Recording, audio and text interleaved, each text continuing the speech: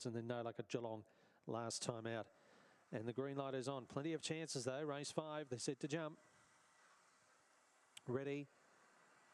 And away. Bankbook began centre field, showing pace out wide was Why Not Gidgee, punching through there. Dawn Spirit, High Profiler, a keen charge first turn. Bankbook got up to about 4th or 5th with Usain Spolly on its outside. A check there to Why Not Gidgee back through the fielder.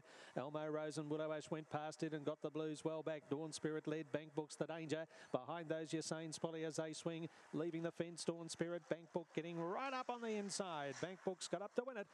Second is Dawn Spirit. Third's between Usain Spolly and Willow Ash. Behind those runners, High Profiler got the Blues. Further back in the race there too, Elmo Rose and Why Not Gidgee in 25.07.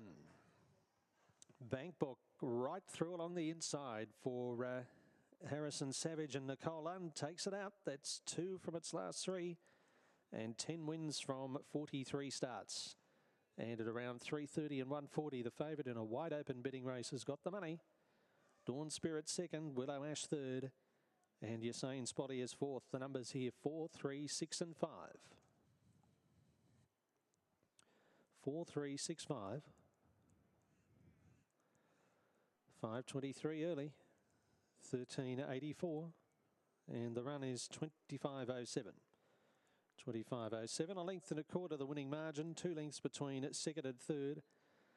And the winner of Red Brindle Dog, December 18 by Superior Product out of Princess Roman.